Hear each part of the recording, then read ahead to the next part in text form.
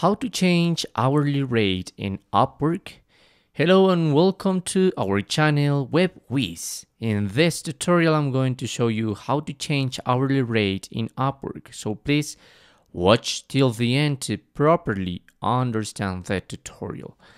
So here I am in my Upwork. What you must do is in the upper menu, make the position of your mouse on top of find work and now get into profile.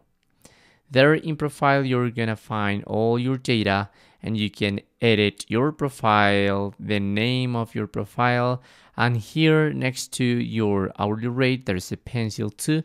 So if you click on it, you can edit that. Remember by now that the Upwork service fee is 20%, so you're gonna have like two different data. The hourly rate that you want to have and what you're gonna receive, the estimated amount you'll receive after service fees.